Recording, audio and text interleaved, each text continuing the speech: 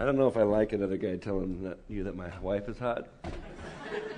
So we'll meet outside after. I may not have been able to make it to the NBA, but I can make it in MMA. You know what I'm saying? I'm just kidding. Well, he is right. My wife's name is Kelly, and she is hot and loves Jesus, and that's the best combination. I'm not going to lie. If you got, well, pick one or the other, it's love Jesus. But when they love Jesus, they're just hot. It's just, but man, if you saw her, you'd be like, how did that happen? Like, how did she say yes to you? I'm rich. I'm just joking. I'm not. We got two great boys. And my 8-year-old is Tyler. He's, no joke, he's 8, and he is about 5 feet tall. I know. And last time I said that, you're vertically challenged going, how does that work? I don't know. All I know is I have to feed him, and I have no money left because of it. And then Dylan is our 6-year-old, and he's catching up. He's taller at 6 than Tyler was, which is freaking me out. So I had to work out a little bit more because when they get older and they're in high school, they can think they can take dad. Oh, no. Old man strength will come back to haunt them. So it's great to meet you guys this morning. For the next couple hours, I'm just kidding, for the next 40-ish minutes, maybe a little less, I was asked to share my story. But the only thing is my story is really pointless in listening to if it's not interweaved with God's story. Because I was watching some of these videos when you guys were walking in, you guys were talking about, I was trying to hear what they were saying. And it's kind of like, you ever met those people that have that testimony before Jesus who are just like, oh my gosh. It's kind of like they've come up, well, I used to be in a gang, and I shot my mom, and I shot my dad, and I shot everyone around me, and I did drugs. I started when I was like 2, and then I just kept going, and then I was put in prison when I was 4, and then when there I became the gang leader of the whole prison, and then when I was 8, I was released because I snuck out underground and came out and took a police car and took over a joyride across the country, and that was when I was 10. And I mean, you just listen to that whole story, and then they say, and then I came to Christ, and now I'm the most kind person ever, and I just cry over everything. I don't have that testimony. My testimony is this. I was brought up in a Christian home. I was born to Christian parents, brought up in a Christian home, went to Christian school. Who are the Christian school brats in the house? Yeah.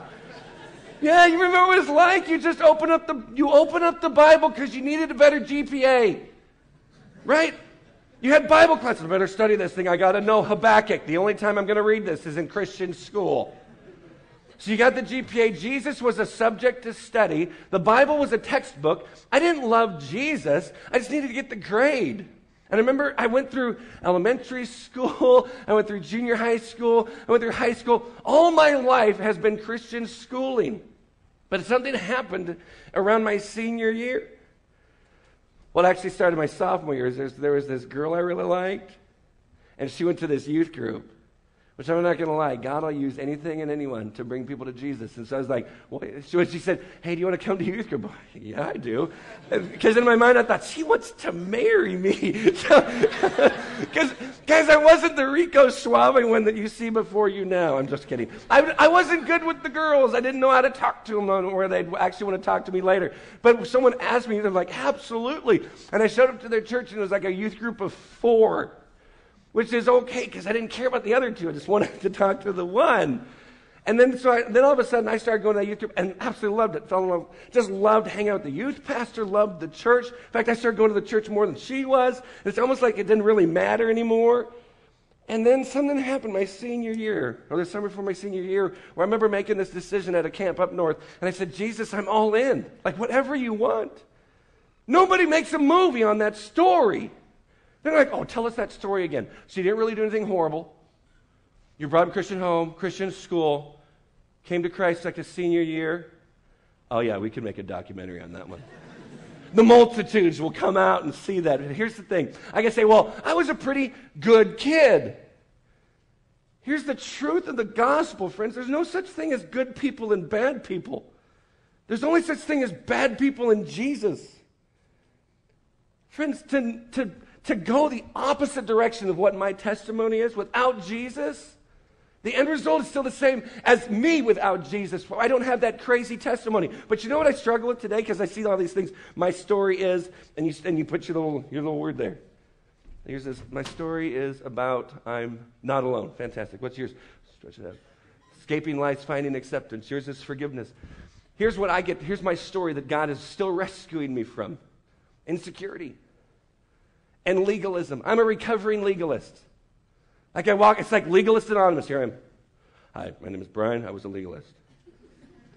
I had God figured out. You know the worst place to be as a Christian is when you have God figured out. When you actually think you know every answer that's in this book. Think about it. When I sit there and go, God, I got you. There's nothing about you that amazes me anymore. There's a problem with me, not with him. Because think about, do you really want a God that you completely understand? When people go, I can't worship a God I don't understand. I don't want to worship a God that I can understand. Friends, when SATs were out of 600, here was my score. I'm just going to give it out, okay? You'll probably want to leave after this, okay? So out of 1,600, 880. I think you get 200 points just to put your name on the thing. So it's like, oh, I'm on my way. Yeah! So after 200 points to put my name on it, I scored 600 more points. I'm like, I'm a doofus. But God's like, oh, I got this sense of humor. I know how to use the weird ones or the not quote-unquote qualified. And here's the joy. It's been wonderful. The whole book, the whole Bible is filled with God using the quote-unquote unqualified. But it's filled with God choosing the unqualified. How many remember elementary school? If you were on a campus. If you were homeschooled, this might be a little hard. I don't think you picked teams when you were at home. But if you were on campus, did anybody play kickball growing up? Kickball? That's like the game, man. We should play. Does crew do that? You should have like a kickball tournament. The whole school would come out for that. Because everyone loves kickball. Hey, how do you want it? Slow baby bouncies. Did you do that? You know what I'm talking about?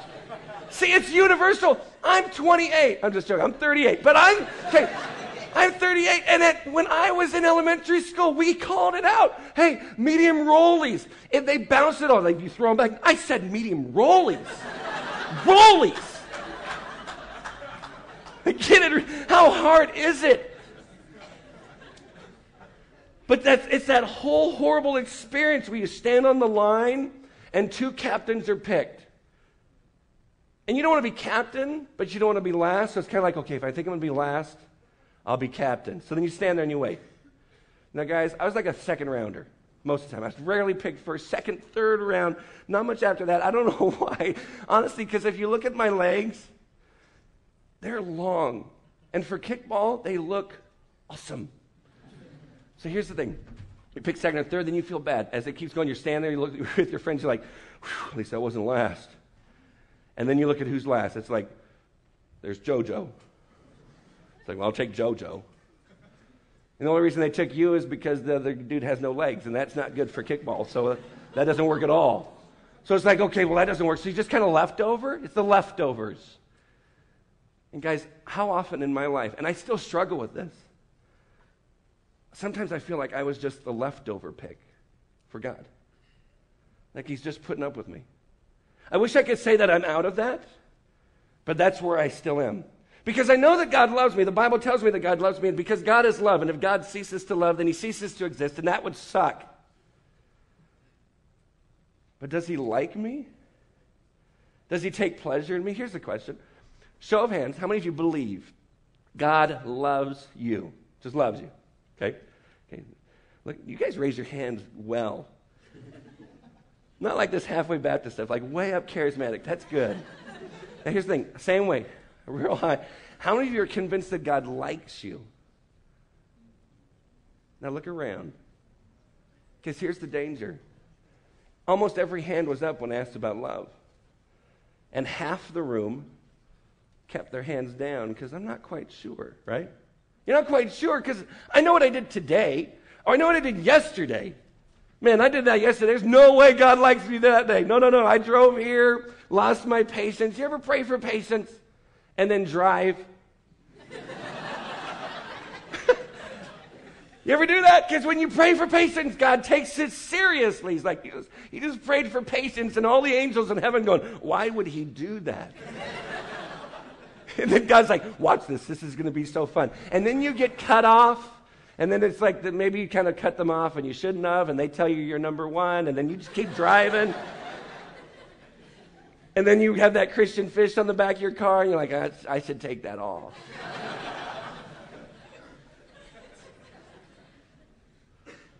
I know what I did yesterday, and I know how I frustrate myself.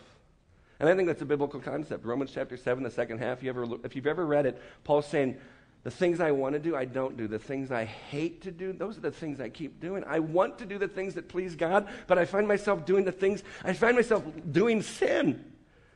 But I want to please God, but I have all these struggles. You ever been there? Because if you say no, then you might not have Jesus. Because once Jesus came in my life, the Holy Spirit enters me, and I'm now convicted of sin, but he's leading and guiding, and I'm experiencing this love of God. So if you're feeling this tug, where you want to please God, but you have this other side that likes that little sinful stuff, that's the Christian life. Welcome to it. You feel like you're losing your mind.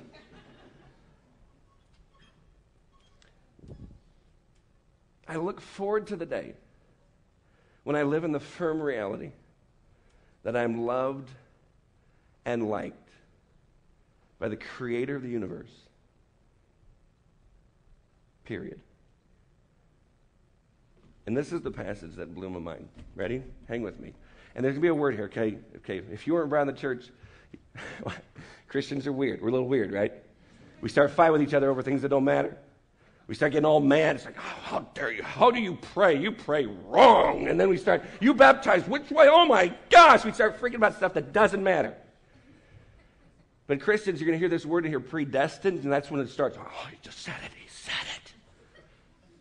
No, there's such good stuff here, friends. Ephesians chapter 1. Blessed be the God and Father of our Lord Jesus Christ, who has blessed us in Christ with every spiritual blessing in the heavenly places, even as he chose us in him before the foundation of the world, that we should be holy and blameless before him in love. You know what that means? Remember kickball? Go back to that. No leftovers. He chose me. I'll just do it personally, okay? And if it fits, if the shoe fits, wear it. Whatever I said. If the shoe fits, wear it. Before he said, let there be light, he looked at me before I was even created and said, let Brian be mine. He chose me before I could do good or bad. Before I actually was born, God somehow knew me and chose me to be in a relationship with him. It all started with him. God doesn't need me, but he wants me. His favor was on me before I could do good or bad. Before he said, let there be light, he chose me for his team. And Christians, if you're here today, the same applies. And you say, well, I'm not a Christian. You're here. Guess what? The God of the universe is wooing you into a relationship, because before the world began, his favor was already on you. He adores us. You say, well, which one of us? All of us, for God so loved the world that he what? He gave up his boy. He gave up his son to do what? To die on a cross, to experience the wrath of a God for the forgiveness of sin. God punished sin, and he did it on his son so that he could have a relationship with us. There is nothing that sounds more crazy than that. I got 2 boys, and I adore them. There is absolutely no way. You say, are you sure? I guarantee this. If the only way that I could talk to you and have some type of relationship with you was to sacrifice my son, it would never happen. Like, I'm out of here. I'm not listening to this guy. It would never happen. But here comes God, and I forget, he doesn't need us. There's nothing in God where he sits and says, I need Brian. I need him. I need him. Please, Brian. He's never once texted me for advice. Never asked me for advice. Brian, I got this really tough one over here. What would you do? About time you called. I got it all listed right here. I've been a youth pastor a long time. Surprised it took this long. He doesn't need me, friend. He doesn't need us. So I go, I feel fantastic. No, there's a difference. He may not need us, but he wants us. Before the foundation of the world, before he said, let there be light, he chose you. He chose you to be what? Holy and blameless. to be holy and before anything began. You say, well, how can that make sense? And that's where your brain should be almost exploding. Like by the time you get to your next class, you won't even know your name. You just walk in. Do you have an answer? I don't even know who I am. I just know that God loves me. Do you know who I am?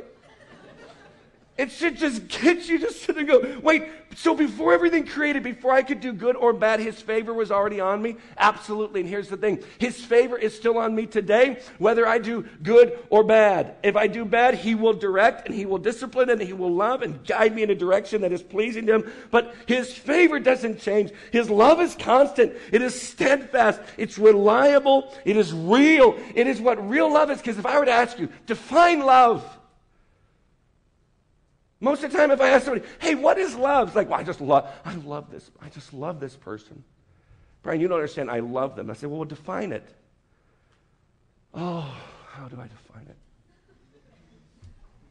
And then the little poet comes out. The Hallmark card, you start writing, oh, it's like a river that flows. Because we love well, okay, I'll say, I love my wife, and I love my kids, and I love my job, and I love my car, and I love pizza, and I love all this stuff. So which one wins? We have one word. How do you define it? You remember when you were younger and in love? Don't get me wrong. Do I believe in love feelings? Sure. I don't believe in the concept of in love. I don't get that. It's like love is just floating around like a bubble. And all of a sudden you're just walking along, and all of a sudden it's just, you're in it. It's like it catches, and you're floating. I'm in love. And like the first person you see is like, I've always liked her. So you're trying to bring the bubble closer to her. Because of the bubble, she's in it. Oh, we're in love. The problem is what happens when the bubble breaks because we say, oh, we just fell out of love. It just didn't work. At no point does Scripture say, oh, it's just this. Trust your feelings. Trust your emotions. You ever realize how unreliable those are? You could wake up so happy one day, and then someone else around here, you'll wake up. Some of you guys, every time you wake up, you are just happy. It's like the music starts. Well, however you wake up, some little noise. You're like, oh, I'm alive. And you wake up like it's a musical every day. Others of you, you wake up to the Death Star sound. Understand, friends, that's why you're ticked off all day. This is what you wake up to. On your phone. So what do? Hit snooze. Because the next time will be better.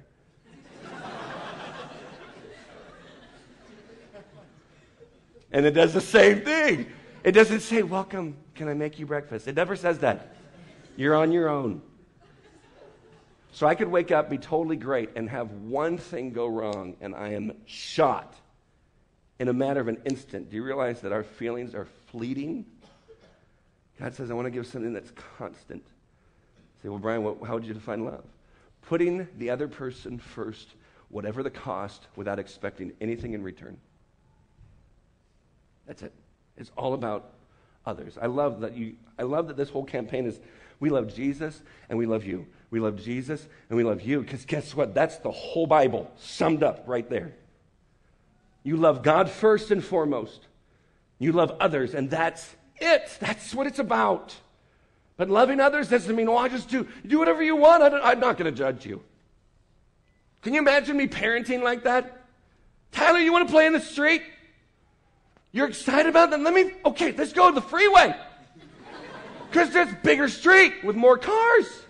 If my boy says, Dad, can I play in the street? Well, I don't want to judge you, so I guess I don't want to get in your way. I want to love you. If that's your hobby, then I want to support you. Go, get him. Play like Frogger. Go for it. Is that love? The Bible says this. Wounds from a friend can be trusted, but an enemy multiplies kisses.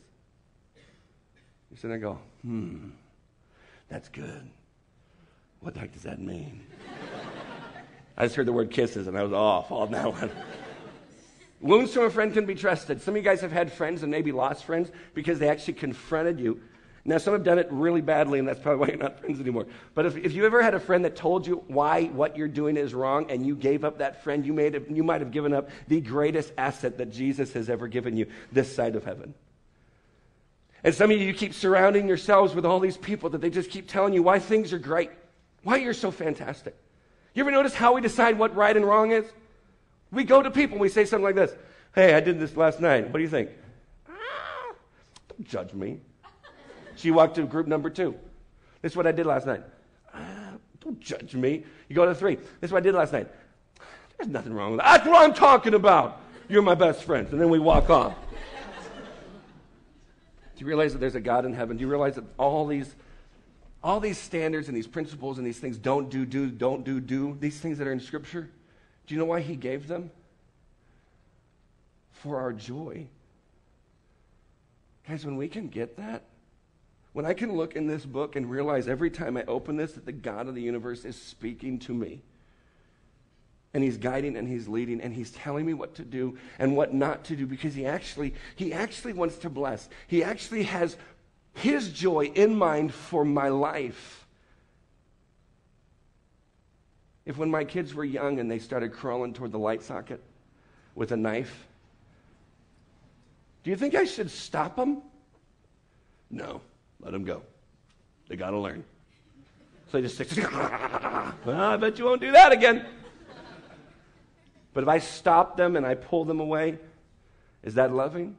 If my kid somehow walks out off the curb and is about to get hit by a car and I land on him, I tackle him to roll him out of the way, and I land on him, 250 pounds, on my little boy, and roll him out of the way and break an arm. Not his, not mine, but his. Would I be loving? You don't know? Yeah. Would you judge me? How dare you? How dare you break his arm? How dare you stop him from getting hit by that bus? That hurt him. But I hurt him, why? Because I wanted him to live.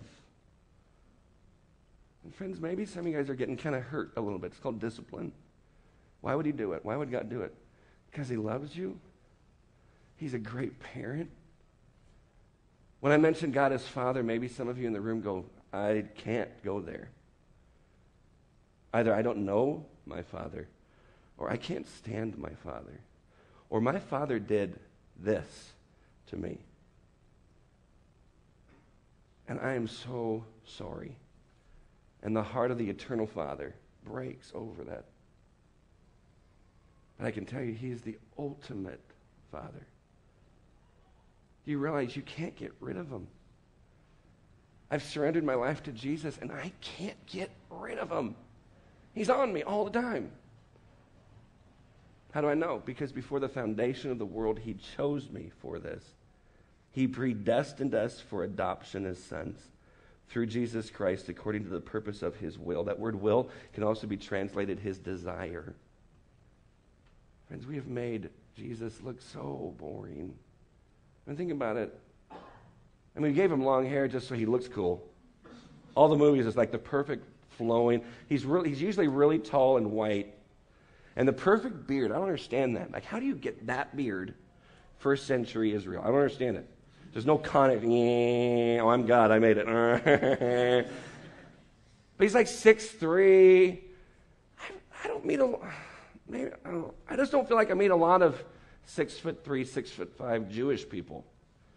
They seem a little shorter. Now, there may be, it just doesn't seem the norm. See, Jesus wasn't this big, huge, tall, white surfer guy.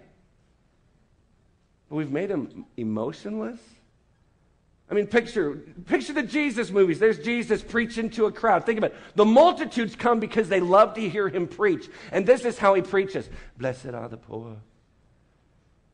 I'm like, where did that fake English accent come from? You're in Israel, and it's like, blessed are the poor. It's almost like a boring version of Mr. Rogers. Who loves Mr. Rogers? I love Mr. Rogers. If anyone doesn't like Mr. Rogers, they should be shot. Everyone loves Mr. Rogers. Would you ever crucify Mr. Rogers? No. So why is it we've turned Jesus into someone who's a little bit less interesting than him?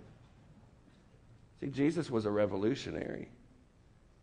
And Jesus preached with power. In fact, people were amazed. They're looking and going, you hear what? Man, none of these other preachers preach like that. Man, they're all horrible compared to this guy. And do you know who he hung out with? the worst of the worst, quote unquote, those sinners. The sinners. Well, what kind? I mean, is it there's like grades? Which one was it? Can you imagine just showing up to a party, you're kind of the guest of honor, and you're surrounded by a bunch of tax collectors. You're like, well, those aren't that bad. But in that day, you are the worst. You are worse than worse. You are almost close. You are so close to death, it's not even fun. The worst of the worst, prostitutes hanging around. I don't think that they watched their mouth. I don't think that they had like clean jokes. I don't think Jesus walked, what did you say? Don't you dare say that naughty word. I'll kill you right now. I'll just zap you done. I don't think that's what happened. Isn't it weird? The quote-unquote sinners, the worst of the worst, they flocked to Jesus. And quote-unquote the worst the sinners of today run from his followers. What's the problem, friends? Is it because we actually found Jesus? Friends, you never found Jesus. That one day at camp, I found Jesus. No, he's never been lost. He chose you before the foundation of the world. See, what that does is it keeps me humble, going, okay, I had nothing to offer him before his love was for me. I couldn't tell him of why I was so great, and here's my resume and all the things that I've accomplished. I was nothing, and I've screwed up since I was born, and I'll probably mess up along the way, but his favor, his love for me is because of his character. How do I know that God adores you? It's the cross. It's the cross. And the thing is that we wear that, don't we? How many of you guys have a charm of a cross? Anybody? Maybe you don't have it now, but you at least have one or had one in the past. We sit there and go, it's so fantastic. It's the mark of the love and grace and mercy of God. Who has an electric chair charm? Anybody? No? Why not? Form of execution. First century Jewish person, when Jesus says, you want to be my follower, deny yourself, pick up your cross. They're not thinking love, mercy, grace of God. They're thinking form of execution? You want proof that God loves you? It's the cross every time. You say, well, this happened in my life, this happened, this, all these bad things happened, but there's the cross every time. We live in a broken world. You want proof? Watch the news. The news has got to be one of the most depressing things you could ever watch. I don't walk out going, wow, I really have a lot of information that I feel like I could benefit the world with. I just want to curl up under a blanket and pretend like it doesn't exist. Do we live in a broken world? We're broken. Who? If you're broken, put your hand up. Christian or non-Christian? Who's broken? So let me just encourage you. You suck. Yeah! Just walk. Maybe that's your next shirt. I suck. Woo! Because guess what? The facade's over. We're broken. And the only way something is broken is to be put back together, or to be healed. And the only healer that I know that's actually real is Jesus.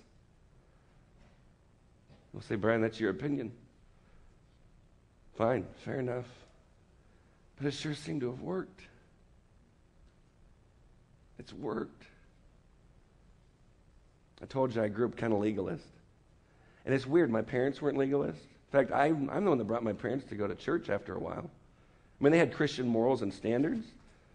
But then, after Grandma died, I didn't really go to church anymore. My dad didn't go to church hardly ever. He worked on Sundays. So I remember when I was a sophomore in high school up through when I was a senior, I remember wanting them to come but not sure how to get them there. And I remember the one day they walked in. I was like, oh. My friends are like, oh, your parents are here. I'm like, well, duh. I know them better than you. Shut it. I didn't know what to do. They didn't lead me into legalism. I don't know what got me there. It's that whole religious side. And I was even a youth pastor for a while in that life. I was one of those mean, nasty, angry Christians. When I'm preaching, I'm like that ticked off football coach that's in your face, grab your face, and just screaming. I would tell kids, hey, you got to be reading the Word. And some kid would come around, Brian, I read the Bible like 3 days this week. You know what my first response every time was? Why not 4? Why not 4? I read it 6 days. Why not 7? Brian, I read it 7 days this week. Why not 8? Well, shut up. I know what I said. It was never good enough. And you know what I portrayed to them? A God that was never satisfied. You know what freed me? Or what broke it and is now working me through the process of being freed? Accepting the fact that I suck. And God knows I'm broken. And his favor was on me before the foundation of the world. So whatever your past was, or maybe you're in that part of the testimony that's like you're not quite over to Jesus yet. Do you understand that God's love is still on you? It was on you before the foundation of the world. And no one and nothing on this planet will love you like God does. Now, if you're a Christian in the room, and I'm saying this part, and this is when you start tuning out because I've already heard that. There's a problem with you. The love of God for us should never become boring. The gospel should never be boring. John 3:16 should never be something that I recite, but something that blows my mind.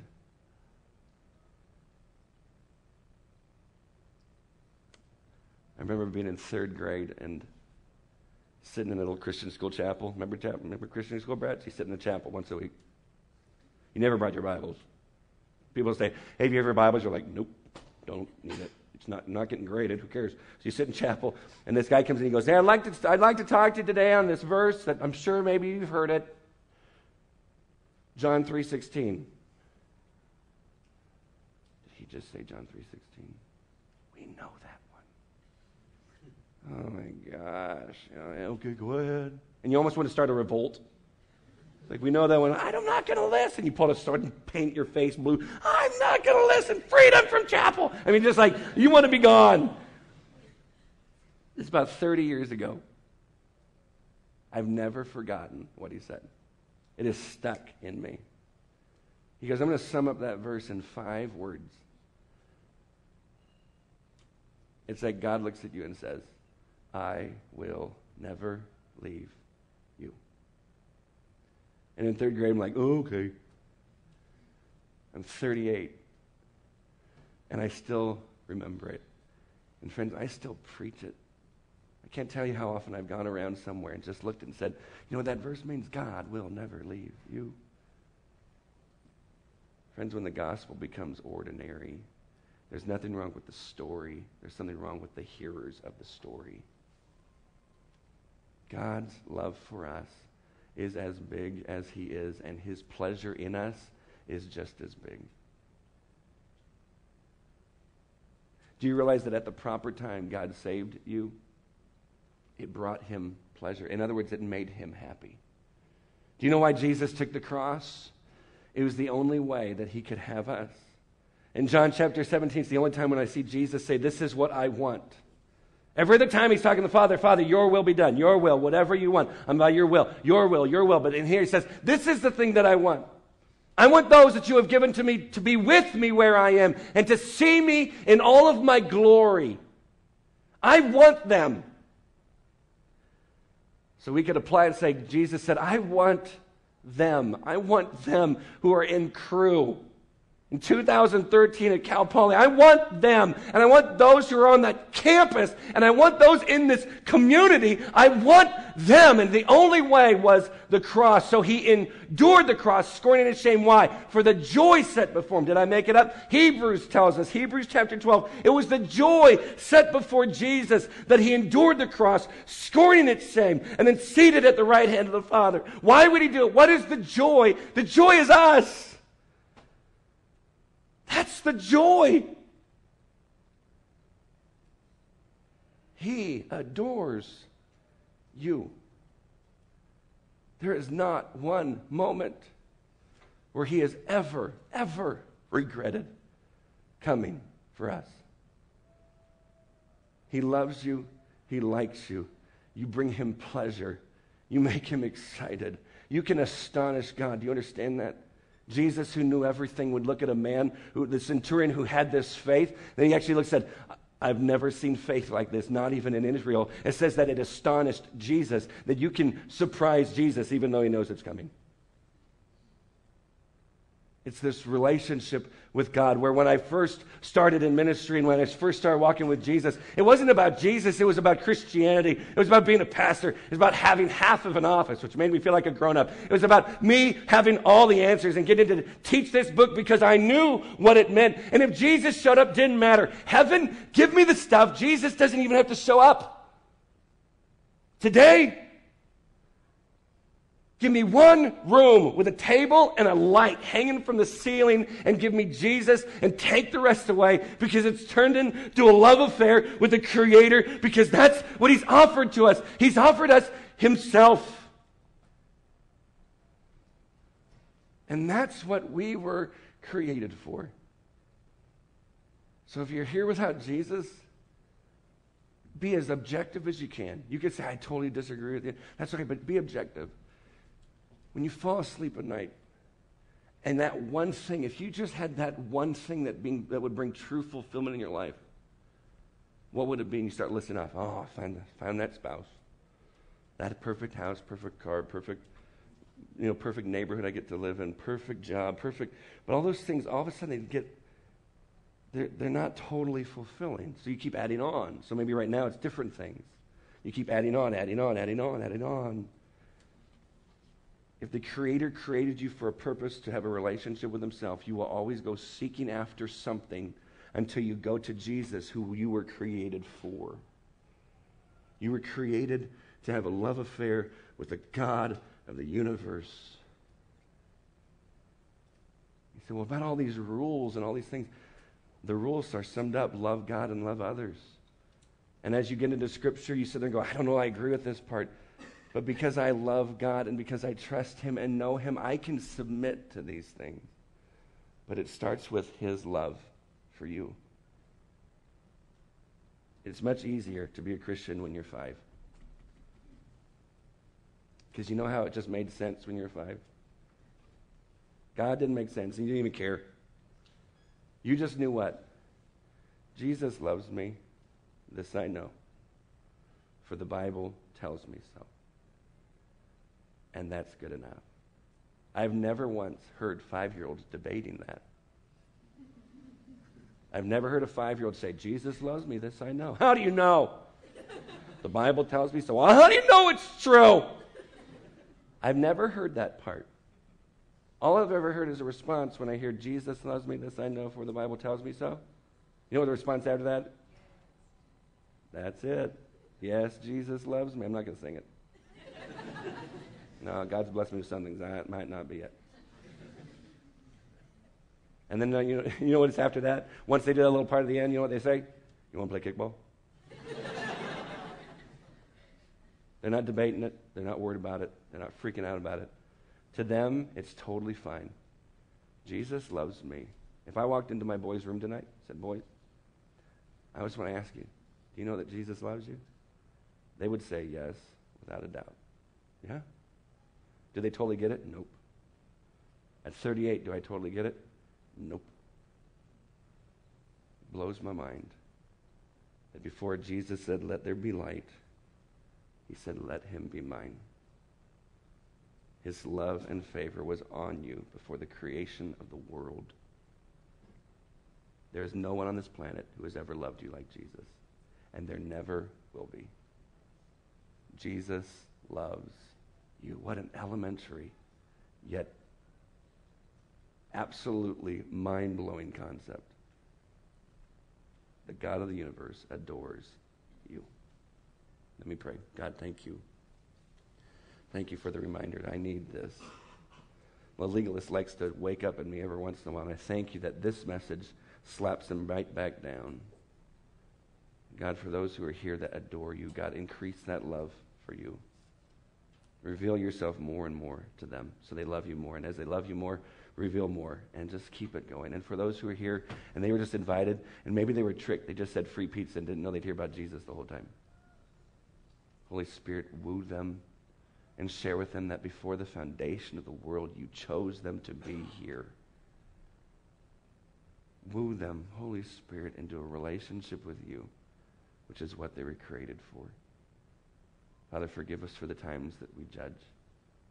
I do believe that you've called us as Christians to judge each other. called accountability. But you've told us to share the love of Jesus with those who don't know you, and that's all. May we be faithful to the call as we're faithful to you. God, to you be all the praise, all the glory, and all the honor, for you alone are worthy. And we pray this in Jesus' name, and everyone who agrees says, amen. God bless you.